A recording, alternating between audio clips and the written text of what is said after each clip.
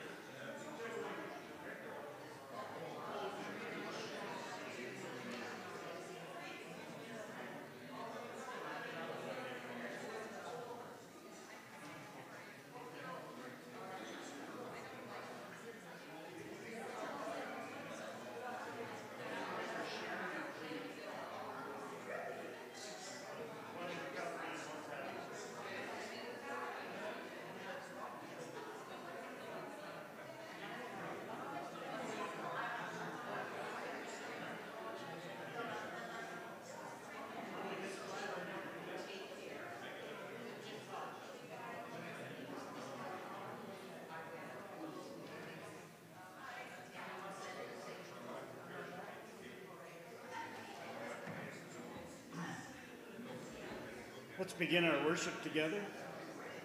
Jesus loves me, this I know, for the Bible tells me so. Little ones to him belong. They are weak, but he is strong. Yes, Jesus loves me. Yes, Jesus loves me. Yes, Jesus loves me. The Bible tells me so. Okay, good morning, everyone. Welcome to our worship, and thankful for each one that's here today. Thankful for this great country of Canada, and happy Canada Day weekend. And so that means we've got visitors and we've got travelers who are away, but we're all glad to be here today to worship, and thankful for those who are worshiping with us online as well. We'll just remind you to keep praying for Sharon as she continues to recover in hospital in Regina. So had surgery this week. Surgery went well, but recovery will probably be long and up and down. So we're thankful that surgery went well. Pray for Sharon. And this week, Jean Bailey has surgery. And so be praying for her. I believe it is Thursday. Help me out. Thursday? So, hey? The 7th. Yeah. Thursday. Thank you. And then potluck today following our worship time this morning. So if you can join us in the annex for potluck, do so. Excuse me, I'm just going to turn my monitor on.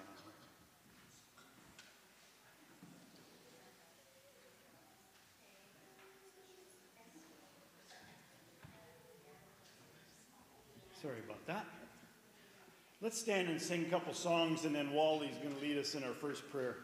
This is my Father's world, and to my listening ears, all nature sings and round me rings the music of the spheres. This is my Father's world. I rest in the thought of rocks and trees, of skies and seas. His hand the wonders brought. This is my Father's world. The birds their carols raise. The morning light, the lily white, declare their Maker's praise. This is my Father's world. He shines in all that's fair. In the rustling grass, I hear him pass. He speaks to me everywhere.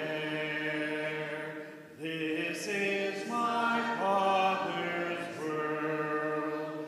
Oh, let me ne'er forget that though the wrong seems oft so strong, God is the ruler yet. This is my Father's world. The battle is not done. Jesus who died shall be satisfied, and earth and heaven be one. Just a great song about how great God is, and that we should see him in the rustling grass and appreciate God's creation. As the deer pants for the water, so my soul longs after you. You alone are my heart's desire, and I long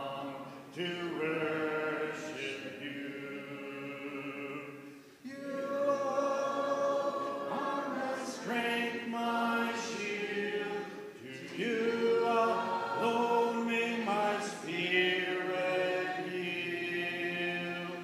You alone are my heart's desire, and I long to worship you. I want you more than gold or silver, only you can satisfy. You alone are the real joy giver and the apple of my eye. You alone are my strength, my shield. To you alone may my spirit yield. You alone are my heart's desire, and I long to worship you. You're my friend and you are my brother, even though you are a king. I love you more than any other, so much more than anything. You alone are my strength, my shield.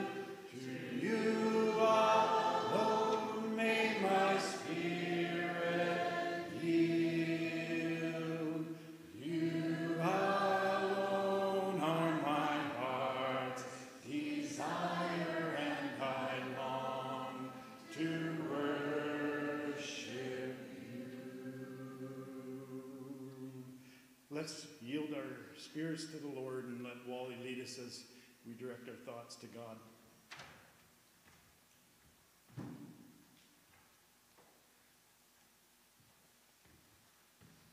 Let's go to God in prayer.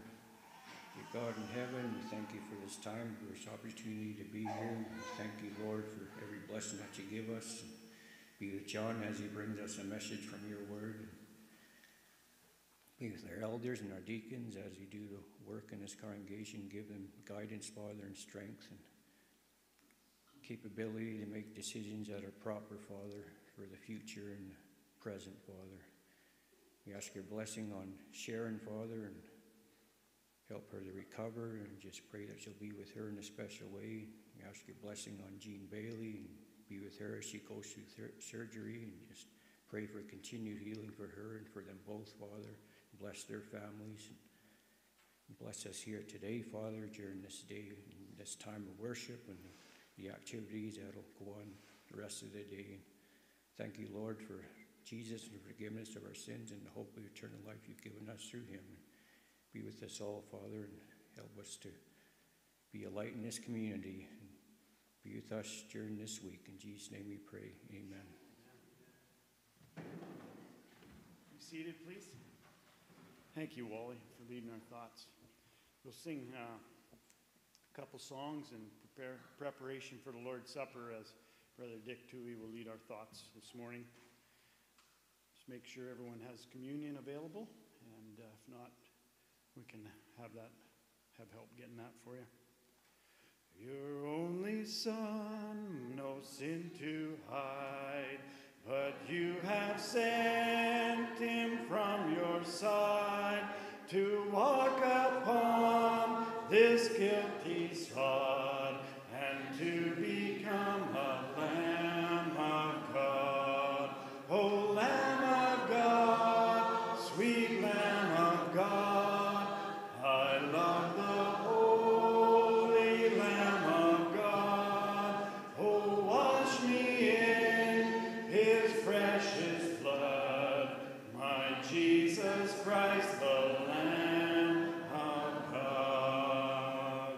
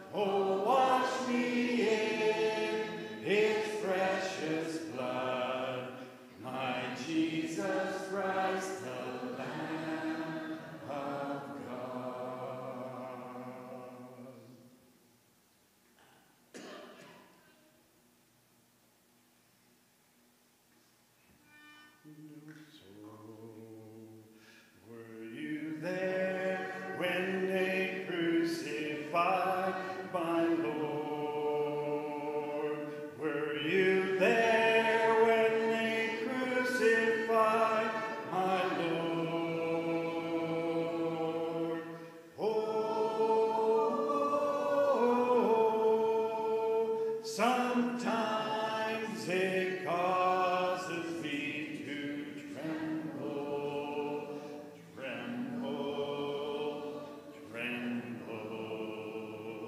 Were you there when they crucified my Lord?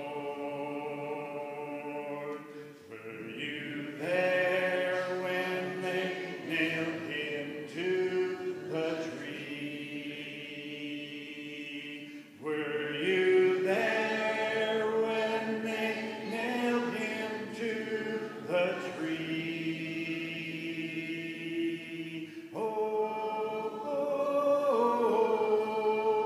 sometimes it causes me to tremble, tremble, tremble.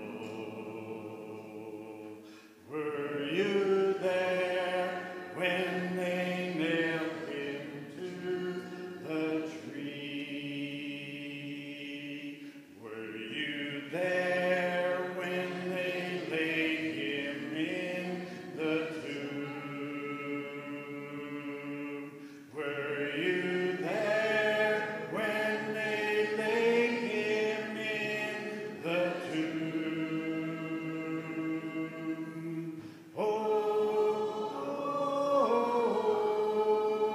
sometimes it causes me to tremble, tremble, tremble. Were you there when they laid him in the tomb?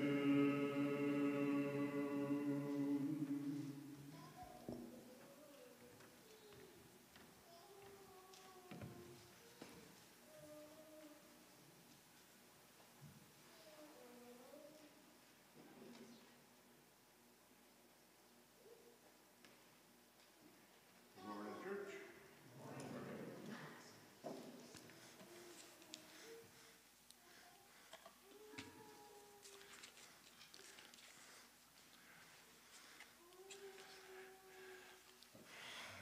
I'm going to begin my talk here this morning with reading a chapter from the Old Testament, some 12 verses written in prophecy. This is from Isaiah. Isaiah lived some 700 years before Christ appeared on this earth. But he predicts the coming Messiah, Jesus Christ, declares the life of Jesus, his highs and lows. And as I read this, I'd like you to just recall some of the things that's written in the New Testament that are directly mentioned in this scripture. Psalms 53.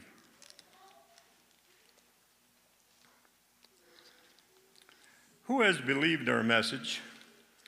To whom has the arm of the Lord been revealed? He grew up before him like a tender shoot, like a dry root out of dry ground. He had no beauty or majesty to attract us to him, nothing in his appearance that we should desire him. He was despised and rejected by mankind, a man of suffering and familiar with pain, like one from whom people hide their faces. He was despised, and we held him in low esteem. Surely he took up our pain and bore our suffering, yet we consider him punished by God, stricken by him and afflicted. But he was pierced for our transgressions. He was crushed for our iniquities. The punishment that brought us peace was on him, and by his wounds we are healed. We all like sheep have gone astray, and each of us has turned to our own way, and the Lord has laid on him the iniquity of us all. He was oppressed and afflicted, yet he did not open his mouth. He was led like a lamb to the slaughter, and as a sheep before his shearers is silent, so he did not even open his mouth. By oppression and judgment he was taken away. Yet who of his generation protested? For he was cut off from the land of the living. For the transgressions of my people he was punished. He was assigned a grave with the wicked and with the rich in his death, though he had done no violence, nor was any deceit in his mouth. Yet it was the Lord's will to crush him and cause him to suffer. And though the Lord makes his life an offering for sin, he will see his offspring and prolong his days, and the will of the Lord will prosper in his hand. After he has suffered, he will see the light of life and be satisfied.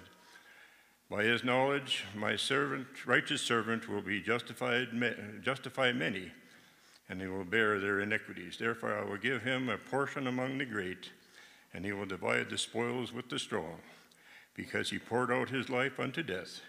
He was numbered with the transgressors, for he bore the sins of many, and made intercession for his transgressors. Psalms 53.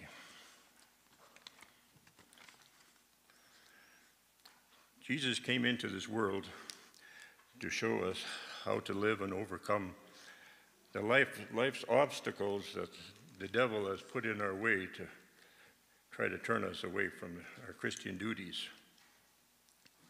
But Christ's life began with a lowly birth in a stable. His own town of Nazareth rejected him after his first sermon, but he performed many miracles and became very popular. But then, next thing you know, he faced severe rejection, leading to his crucifixion. We come to this communion table to show our love for Jesus, and as we meet at his table, we remember his great sacrifice for us.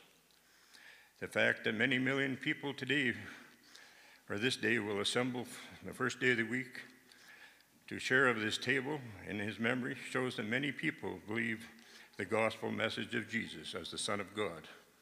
And let us remember, it is the believers that keep the church doors open. It's not time now to partake of the bread and the cup in thoughtful meditation. We have this time because the Lord has asked us to keep this simple memory in his simple feast in the memory of his death. Remember, he said, "Do this in remembrance of me." And first, let us take the bread. Let us give thanks.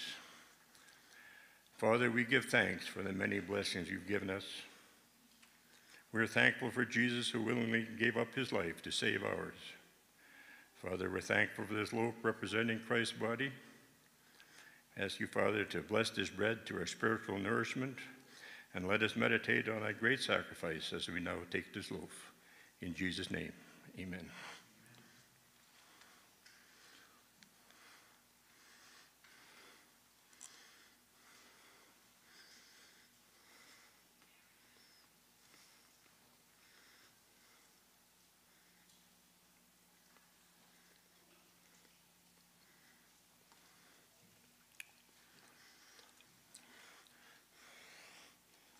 Next, the fruit of the vine. And again, we give thanks.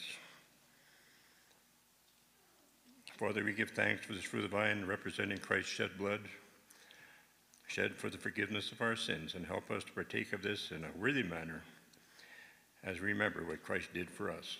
Again, in his name we pray. Amen.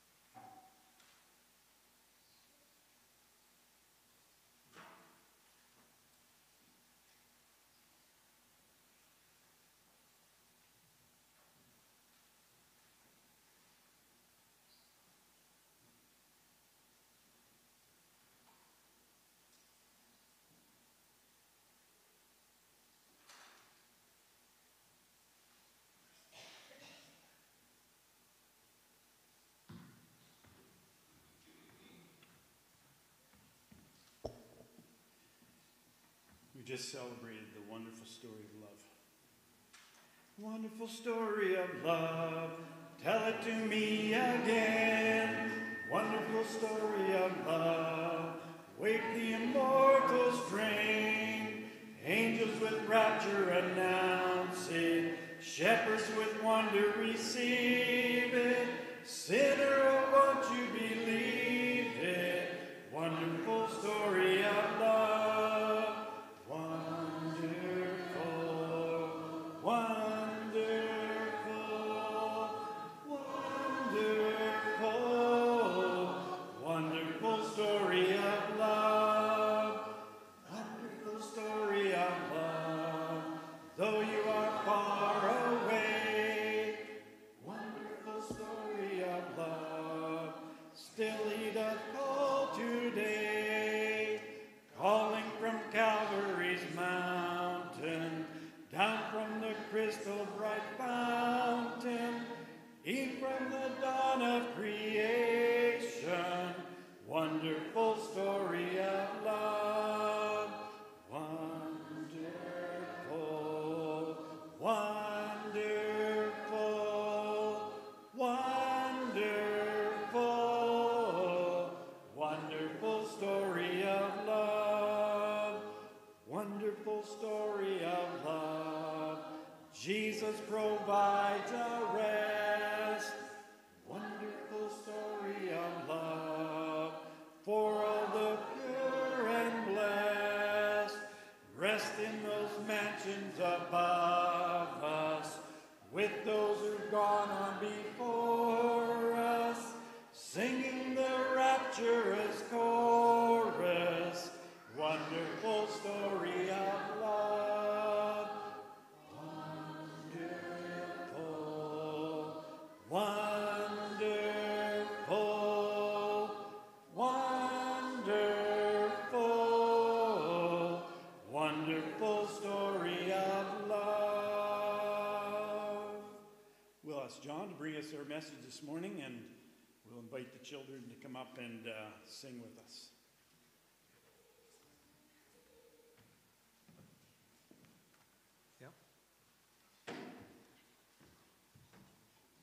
Come on up and join us.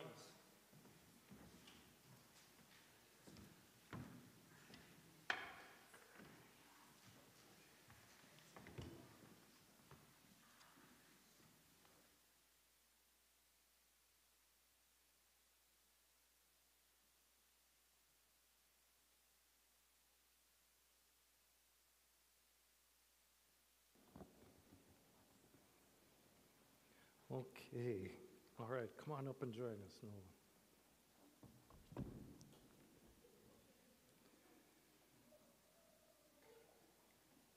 Okay, this morning we're going to sing the song Deep and Wide, okay? Deep and wide, there's a fountain flowing deep and wide. Deep and wide, there's a fountain flowing deep and wide. Okay, in the second verse, we're going to leave out the words wide and fountain. Okay, wide and fountain. Okay, are you ready? Deep and there's a flowing deep and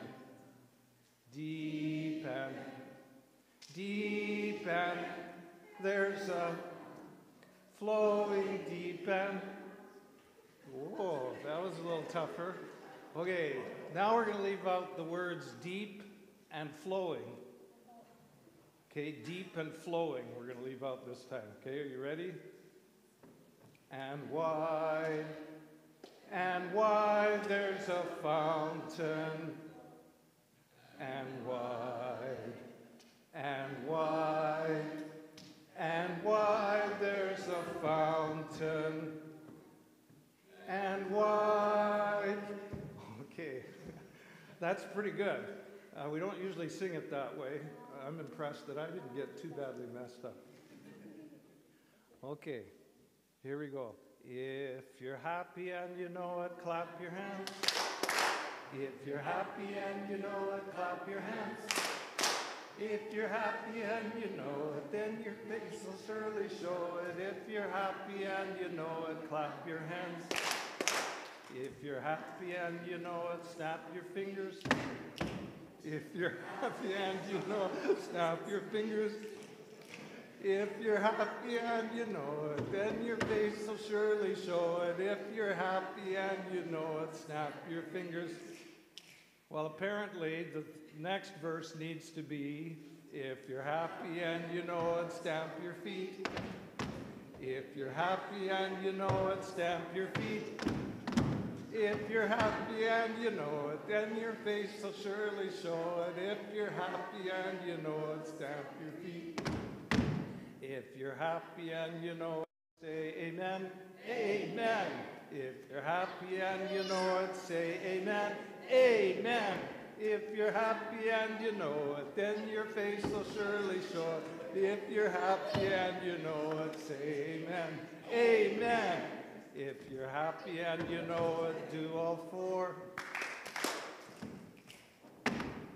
Amen. If you're happy and you know it, do all four. Amen. If you're happy and you know it, then your face will surely show it. If you're happy and you know it, do all four. Amen. Okay, good. Thank you. Well done.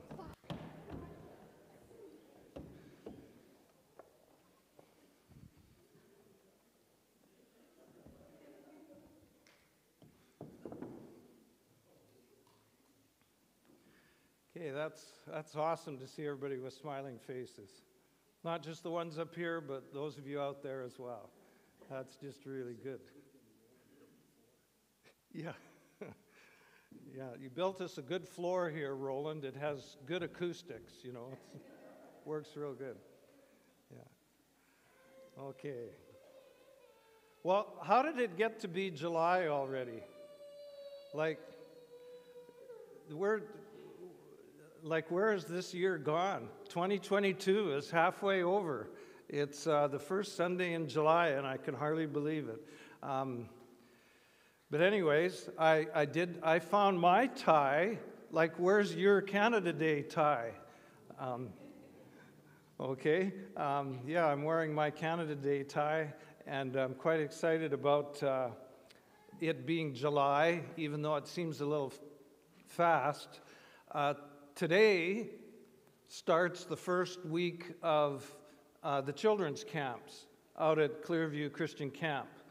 And this evening, the girls, for Girls Week, will be coming. And then the next week, it'll be Boys Week.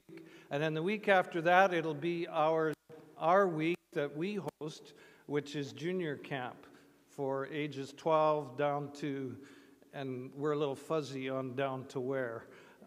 We have some campers that register at age 7 that we welcome, and we have pre-campers that are there with their parents who participate in lots of stuff as well. So anyways, and the upper age is a little bit fuzzy too. How many? We have like what? Three 16-year-olds, and you know, we have junior counselors who are, so anyways, we have lots of that happening at our week of camp, and that's exciting. And then the last week of July is Teen Week. So that's what the week of July looks like out at Clearview. And then there's other camps, of course, through August as well. So I'm excited about that. This morning we're looking again at 2 Peter, but actually I'm going to begin with this from the book of Proverbs. Proverbs chapter 4, verses 26 and 27. This will lead us into our lesson from 2 Peter. Keep straight the path of your feet, and all your ways will be sure. Do not swerve to the right or to the left. Turn your foot away from evil. I actually could have read from a number of places that has a similar kind of message about, keep your path straight and don't turn to the right or to the left, but keep going straight, keep on the right path. So this morning's idea, as we're entering into 2 Peter, has to do with this idea of course correction. When you get off course, when you have wandered a little bit to the right or to the left, then you need to get back on the right path and get going in the right direction again.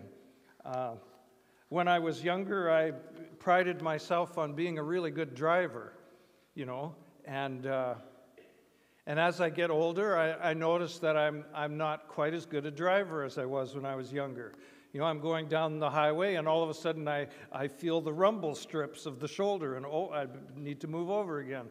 And then I'm going down the highway again, and I'm admiring things out in the field or off in the distance or whatever, and then I realize that, I'm wandering too close to the center line. I need to get back into my lane again. Course corrections, okay? We understand that physically, but I think we also understand that in terms of our spiritual life as well. We need to make course corrections quite often. We have a tendency to get offline and off target. And part of the reason that we meet in the way that we do, and we have a lesson, and we have the Lord's Supper, and we pray together and we encourage each other, is because each of us needs this course correction in our lives. We need to refocus and recalibrate our direction and make sure that we're still going the right way. Or as my GPS likes to say when I get off course, recalculating. And it does that to me quite often. I will need more than a few course corrections in my lifetime before I reach my eternal destination. But course correction is only one of many operations I will need to undergo to stay on the right course. Here's a list of operations that will keep me on the course. First of all, there's course direction. Then there's course projection. Then there's course correction. Then there's course protection. And then there's course perfection. What do I mean by all of that? Well, course direction. The first thing I need is to have my life pointed in the right direction. There's no use talking about correction if I'm not going in the right direction, or I don't know where the right direction is. I need to know what direction so that I can make a course correction, right? And then course projection. Once my life is pointed in the right way, well, then I need to move in that direction. There's a destination for my life in God's kingdom, but I can't get there just by turning my face towards it and staying in one place.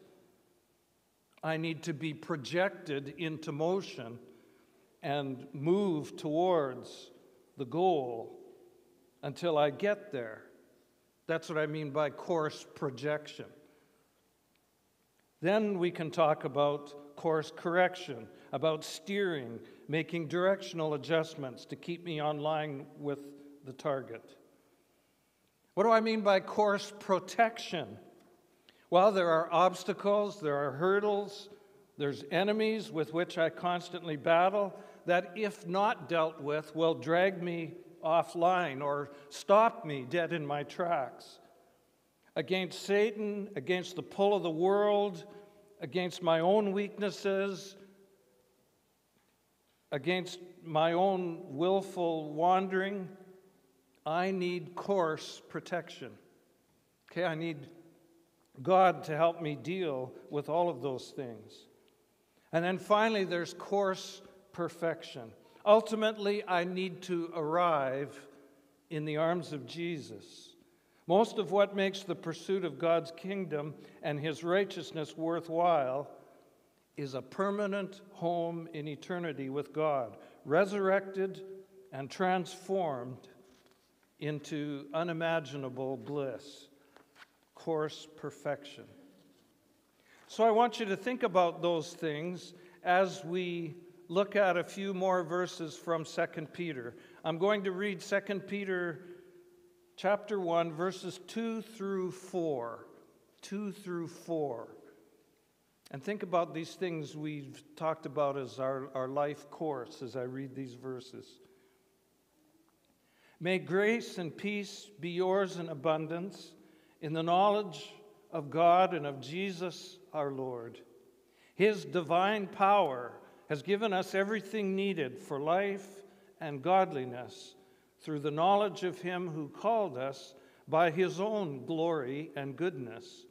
Thus he has given us through these things his precious and very great promises, so that through them you may escape from the corruption that is in the world because of lust, and may become participants of the divine nature. We're going to encounter a lot in the book of 2 Peter about what we need to do. You know, there's things about our behavior, about our choices, about our attitude, about our mindset, about our actions. There's a lot of things in the book of 2 Peter about all of that. But we pointed out last time, and it's being underscored again today, all of what needs to happen in my life and in your life begins with what God does. Okay? It begins with what God does. Actually, it's not going to matter what I try to do until I let God in and let God do what God does. Okay? If I try to just make myself a good person, I'm going to make myself a good person. There are a lot of people who try that without God. And it's a fruitless endeavor. It ends in frustration and usually abandonment. We need God. And Peter starts with that.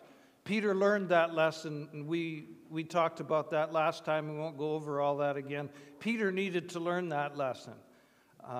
He was started off as a disciple of Jesus, trying to do everything that he thought he could do, and had to learn over and over again he needed the power of God to do what God needed to do through him. And when he let that happen, then Peter became a marvelous disciple and apostle and servant of God. And we can get there too. So let's look at these things that are mentioned in these verses. We did notice last time we dwelt on things like but we'll look at them just for a moment again because they are mentioned in verses 2 and 3. Grace and peace are yours from God in abundance. Okay? Not much is going to happen good in our lives without the grace and peace of God that he gives to us in abundance, along with the righteousness that is from him, mentioned in verse 1. And then in verses 2 and 3, and more in this chapter, knowledge of God. Okay, knowledge of God. So let's be reminded about that. But today we're going to focus on these three things that are mentioned in verses 2 to 4. Three necessary supplies for living the Christian life are these. First of all, divine power. Second of all, divine promises. And thirdly, divine nature. Okay, we'll take just a few minutes and identify what those are and be sure that we're committed to starting with those things if we're going to, make course corrections that are going to actually mean anything in terms of our life. So verse 3 talks about divine power. His divine power has given us everything needed for life and godliness. Divine power. What kind of power does God have that can give us course projection, protection, perfection, and in times like now, course correction? What kind of power does God have? Well, there's a lot of places we could go with this. In our worship this morning, we sang several hymns that focused on the power of God as creator and the things that He's done in creation that demonstrate the power that God has. So there's this interesting verse in Romans chapter 1 and verse 20, which says this: ever since the creation of the world, God's eternal power and divine nature, invisible though they are, have been seen and understood through the things God has made. God's limitless power is on display in the world around us. We see it in creation. We see it when we look out into space. We see it when we just look in the atmosphere where the clouds and the wind and the rain or the sun. We see it in the fields. We see it in the forests. We see it in the mountains. We see it in the ocean. We see it in the animals. We see it in the birds and the fish. We even see it in the insects. We see it through the telescope. We see it through the microscope. We see the limitless and marvelous power of God. And what, with this limitless power, does God choose to do? Well, according to Peter, with this divine power, He gives us everything we need for life and godliness. That's what God has chosen to do with His divine power. Have you ever thought, what would you do if you won the lottery? I don't know why I even think about that, because I never buy lottery tickets. So, but what would I do if I won the lottery? It's funny because I do think about that sometimes. What if I won $60 million? What would I do with that? What would I do if I was physically big and strong? I've never been physically big and strong. I know you're surprised to hear that.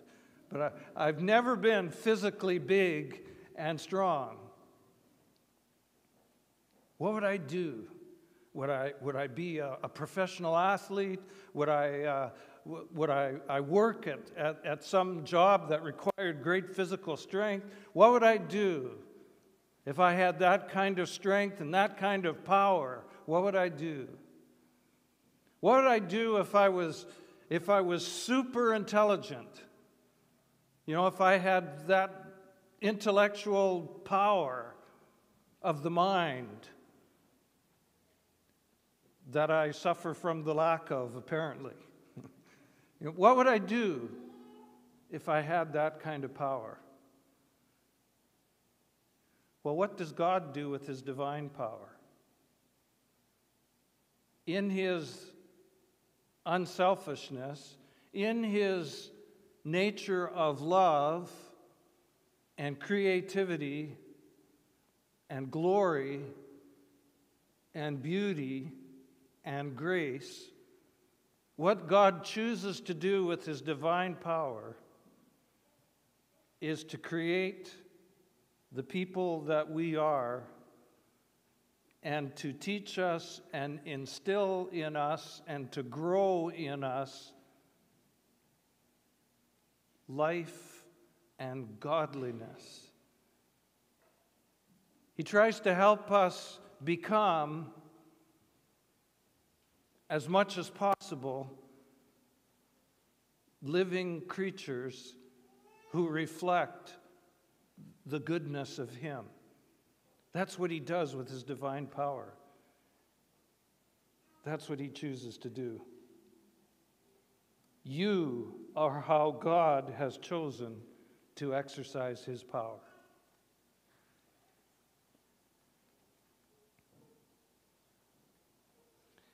Ephesians 3 and verse 20.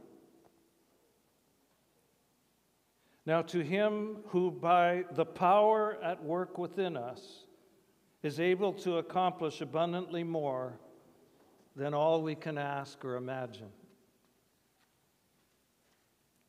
The divine power of God. Why would we try to live without it? You know, why would we try to make our life good, make our life meaningful, try and do something worthwhile, and not tap into that power? Peter is reminding us we need to begin there. And we need to let that be that needs to be the course projection. The power that we live in and that pushes us in the course of our life. The divine power of God.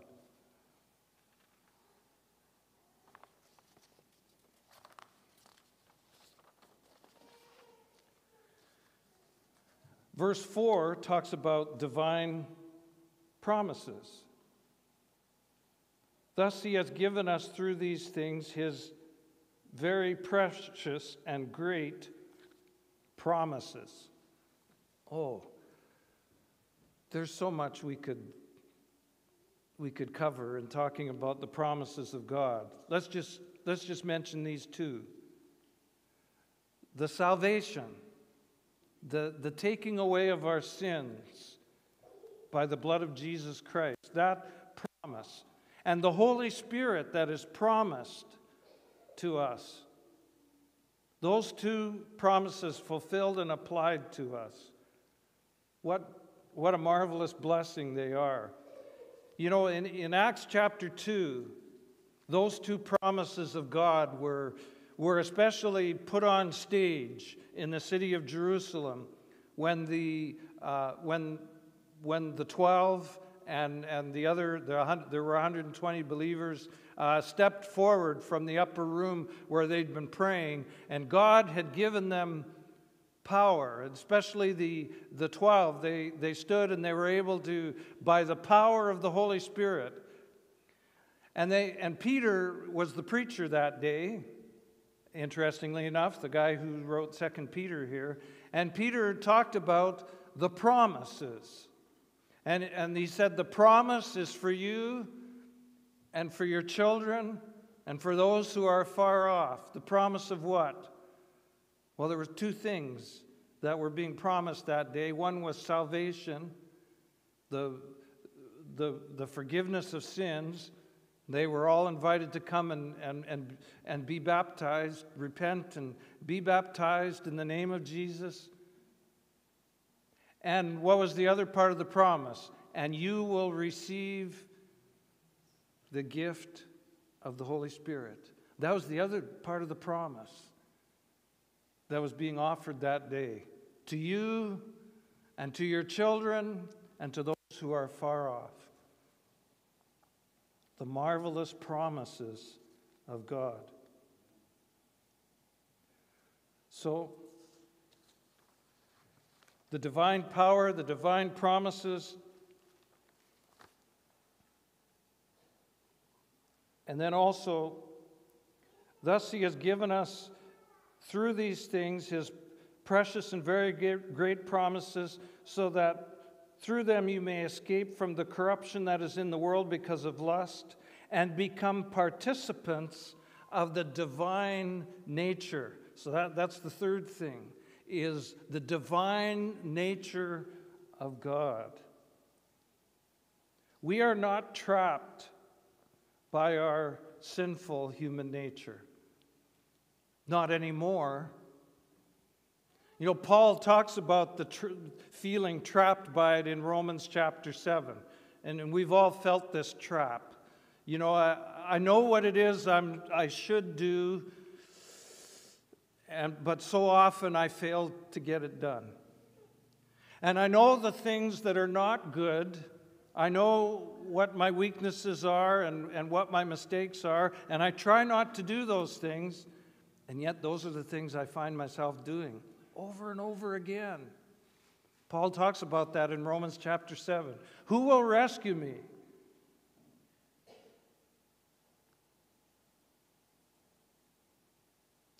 Romans 8 verses 9 and 11 says this. But you are not in the flesh, you are in the Spirit, since the Spirit of God dwells in you. Anyone who does not have the Spirit of Christ does not belong to him. But if Christ is in you, then the body is dead because of sin, but the Spirit is life because of righteousness. God gives us, through His Spirit, He builds within us His divine nature.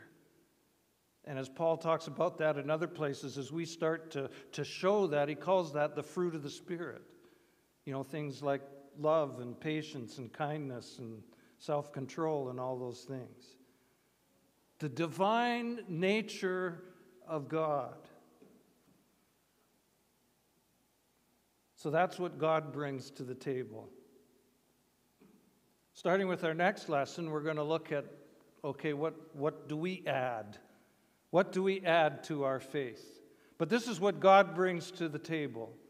He brings His divine power, He brings His divine promises, and He brings His divine nature, and He brings them to us. And says, these are for you to live by, for you to be transformed into my image and to become my children. God's grace is for you in 2022.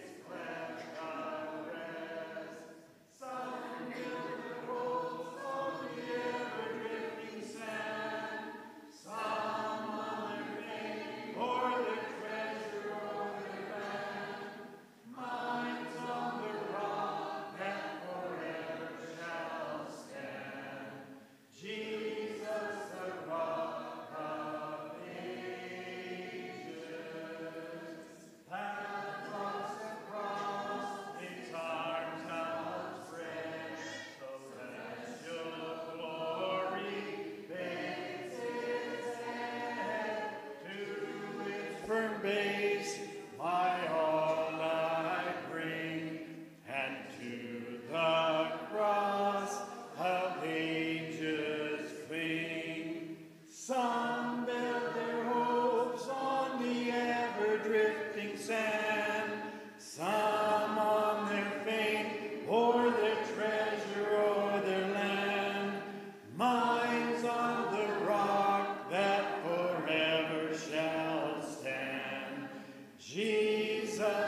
rock of ages. That rock's a tower whose lofty height illumined with heaven clouded light. Hope's wide its gates beneath the dome, where saints find rest with Christ at home. Some build their hope on the ever-drifting sand, some on their fame or their treasure or their land. Mine's on the rock that forever shall stand, Jesus, the rock of ages.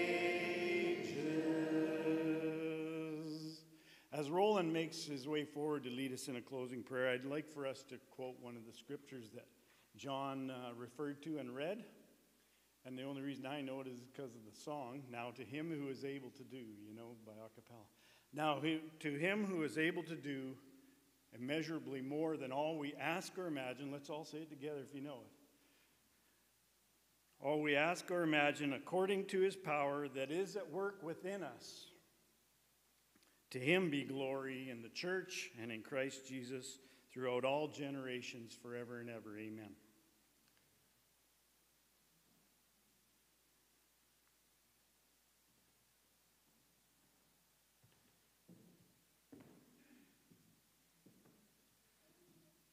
It's always, excuse me, it's always good to be here with all of you.